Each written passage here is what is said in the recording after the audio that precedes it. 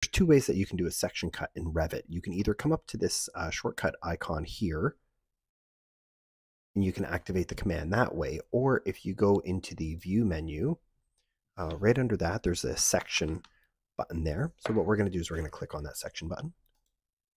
And then it's going to give us the option to click on 2 points to draw our section marker. So we can, let's say, click on the left side here and drag it to the right.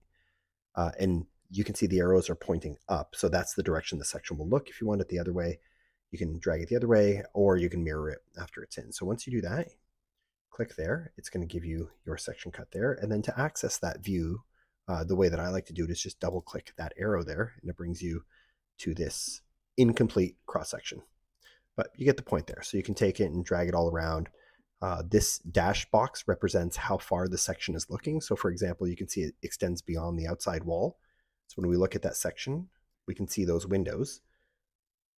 But if we go back in here and select that section cut and just drag this box back so that it's not beyond those windows there, and we go back to that section cut, we can no longer see those windows because it's not looking that far.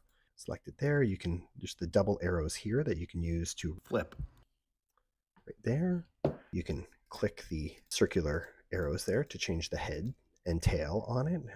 You can change that to select that to flip it, select that to break it. And if you don't want that line to go all the way across your floor plan, a lot of options there. Check them all out, but that's how you do it.